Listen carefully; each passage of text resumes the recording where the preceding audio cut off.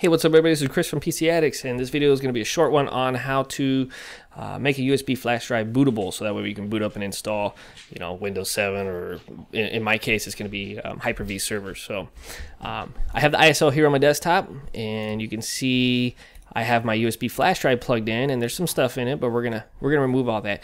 Now, of course, the first step we need to do is mount this ISO, but I mean, with Windows 7 and Windows 8, you can just double click it and it'll mount it automatically for us, but that's too easy. Let's use PowerShell for as much as we can here. It's good to know, it's good to learn. With Windows 8 and PowerShell version 3, there's some new commandlets. For instance, this one's going to be mount disk image. Tab completion will finish it for us.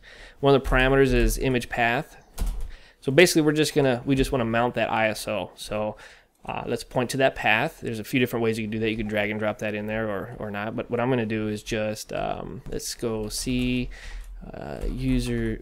It's cold. My fingers are frozen. Chris, desktop, and it starts with 9. So tab completion. So there we go. Hit enter, and you can see now it's mounted. So if we open that, you can see all the files that's in there.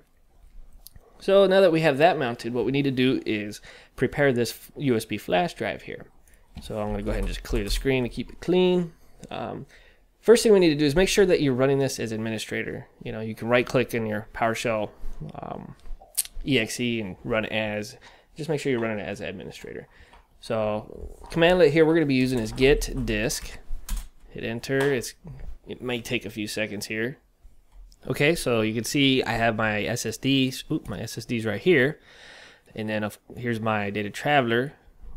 So this is the one we want. So this is the number right here we need to make sure we use. So for this next commandlet. So this next one, what we're going to do is we want to clear that disk. So we're going to do clear disk number, and then we're going to number it. What is it? Number 1. Yep. And then remove data because there's data on it. So hit enter. It's just confirming. Do you want to do all this? I can hit yes, or I can hit A for yes to all. I'm going to hit A, and there it goes. And you can see it cleared the disk.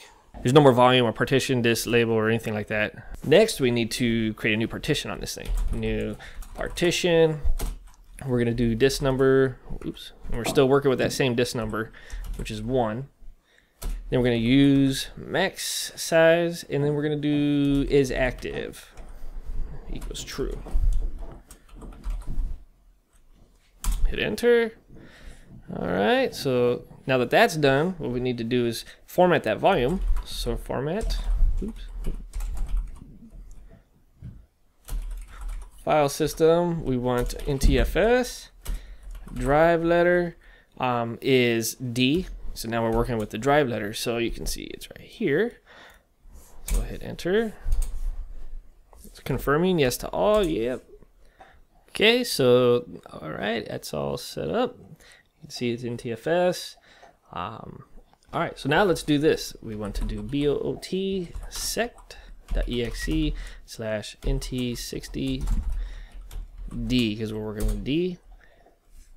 All right, that just made it bootable. So now all we need to do is copy this ISO onto there. Now that it's mounted, or basically you could just highlight all these and copy them, but of course we're going to use PowerShell. So what we want to do here is do copy item recurse, and what do we want to do is it's from E to D. So we're going to do E star to D. Let that copy over. Okay, it shows it's done. Let's refresh this.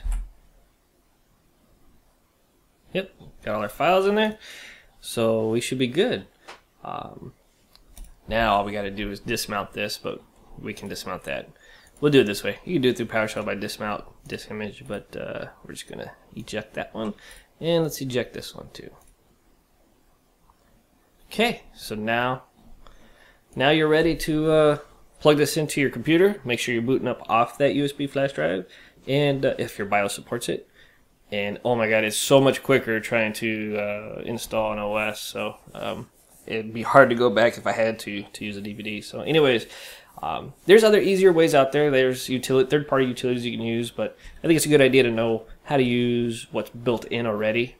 In case you're out at a job site somewhere and you don't have your third-party tools with you, at least you can do some of this stuff if you had to. But anyways, all right guys, talk to you later. Thanks, bye.